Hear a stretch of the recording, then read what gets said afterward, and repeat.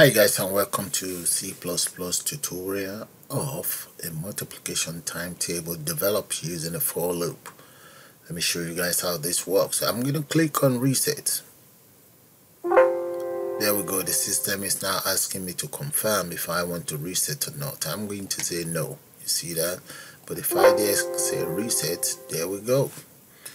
Now let's try out maybe 12 times table there, and we can exit if we want, or we say no. But I'm going to exit out and I'll take you guys straight into C++ builder environment, and we put one of these together. So let's come in here now. Okay, we click on new and we select new projects, or you can come in here and just select create new Windows VCL, or you go to new and select Windows VCL. There we go. Our application is ready. So I'm going to define the size of this form. I'm going to make the width about, let's go for 900. Let's see how big that is. I think it might be a little bit too much. We'll make it 800.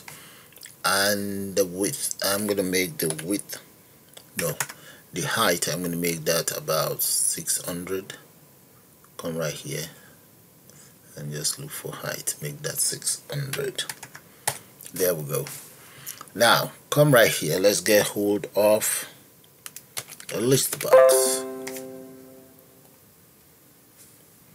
So we get hold of a list box here, drag and drop it right there, and let's extend the size that much. That's fine. Now the next thing is I'm going to get hold of buttons. Have a button here, bring that here. I'm going to need 3 of those somewhere there. Now we need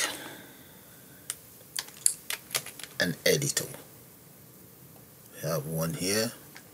Then list box, no, need a label, C label.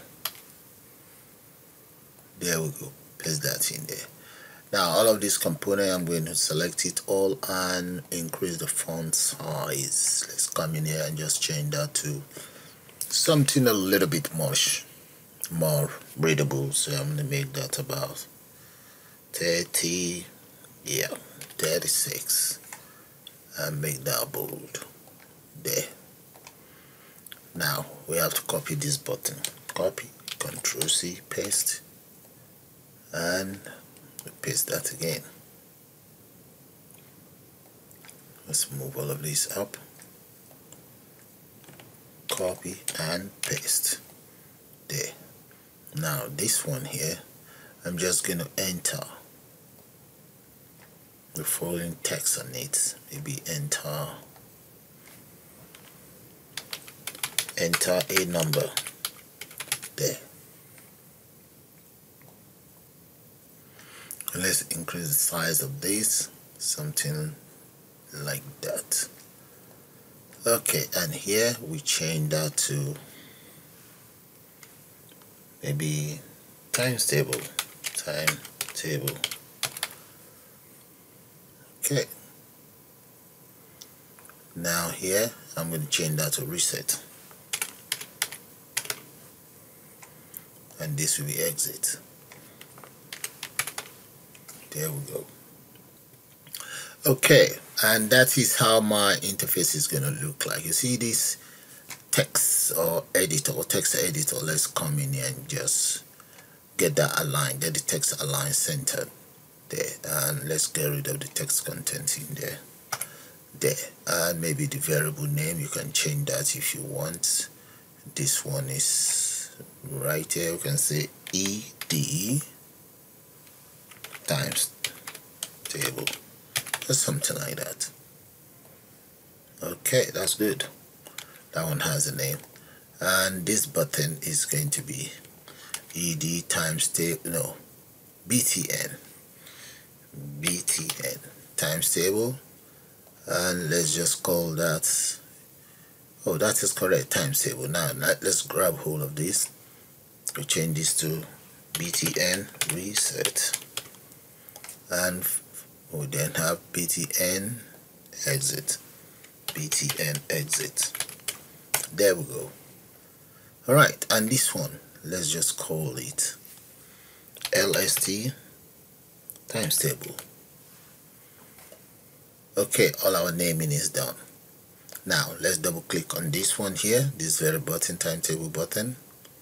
Double click on it. Hold on, let's just increase the size of this a little bit more. That's fine now. And I'm going to repeat the same thing for this ones as well. Okay, that's fine. Double click on times table button, and on the times table button, in there I'm going to declare the following variable: j, comma, that's q, comma j. Now end that with a semicolon. And now come down here, I'm going to say j, that will be equals whatever value I have in that text box. However, it has to be converted to an integer.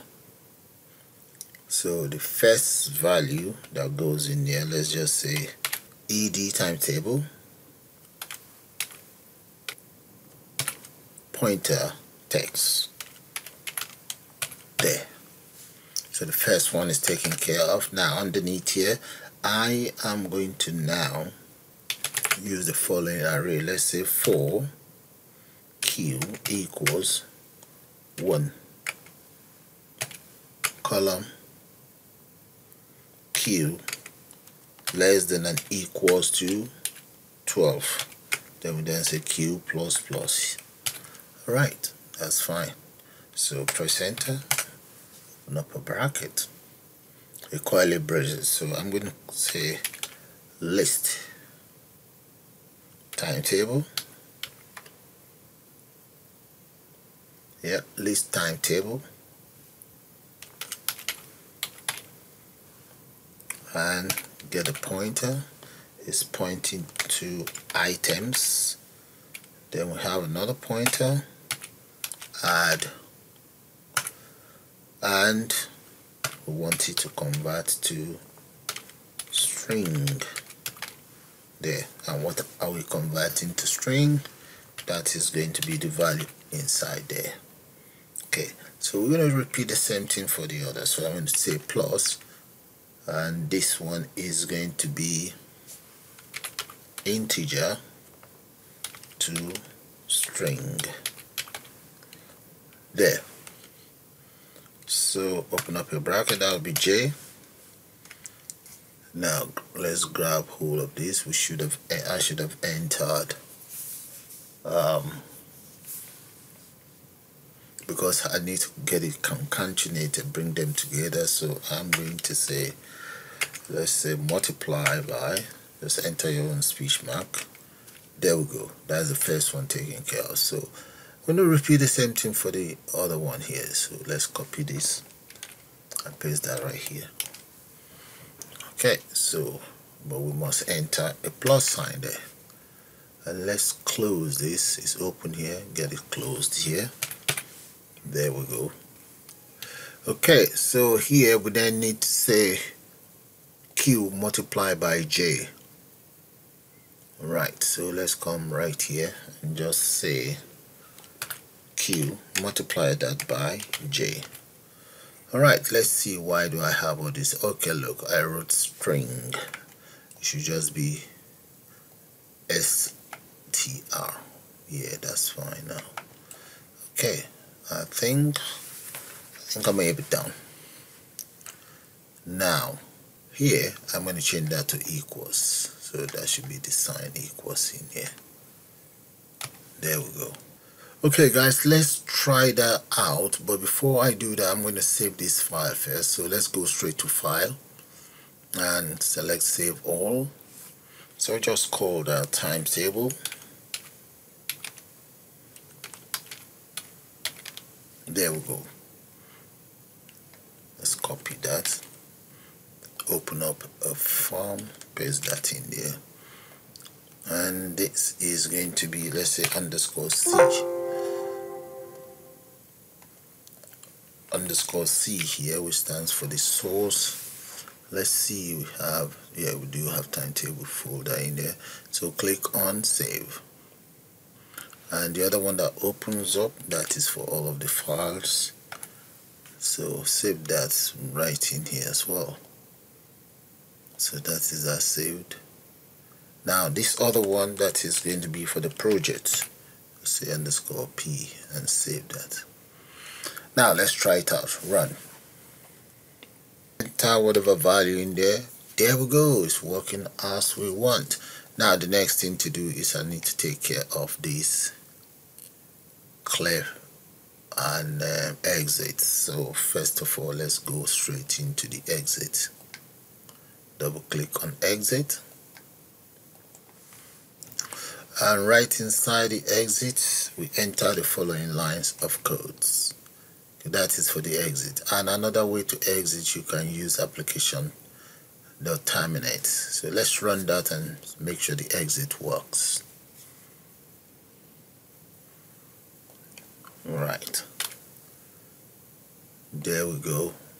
Exit. No, it doesn't work. Okay, exit out. So I'm going to copy these exit lines of codes, and I'll come in here, double click on reset, paste that in there, and let's change this to reset.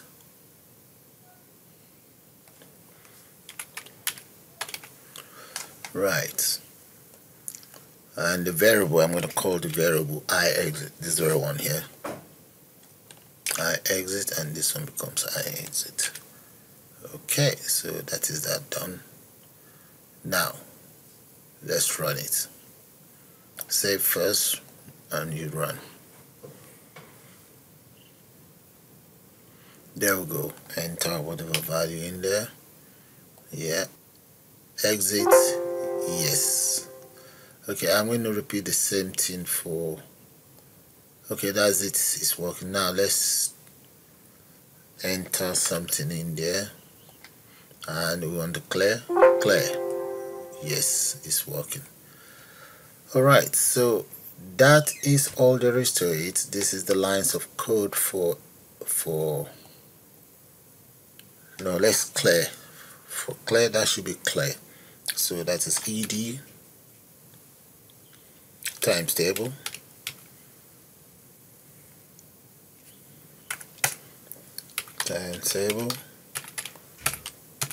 of text, that is equals, there we go. Right, lst times table, oops, let's get rid of all of that, we meant to go down. So here becomes lst times table, and that is going to be with a pointer.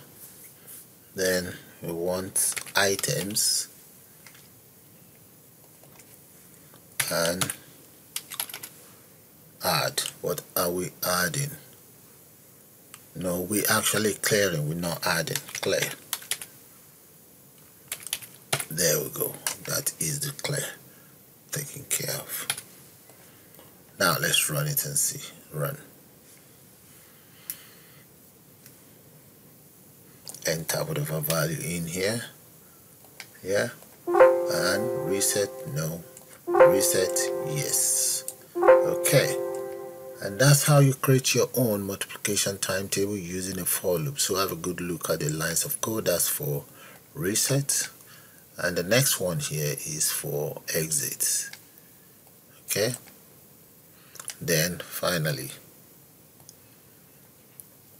for loop that was used in creating the multiplication timetable. So guys, with that, I'm going to call it the end of this tutorial. I suppose you guys enjoyed it, and please do subscribe to my channel, and you can also join to become a member of the channel. You all have a nice day now, and bye for now.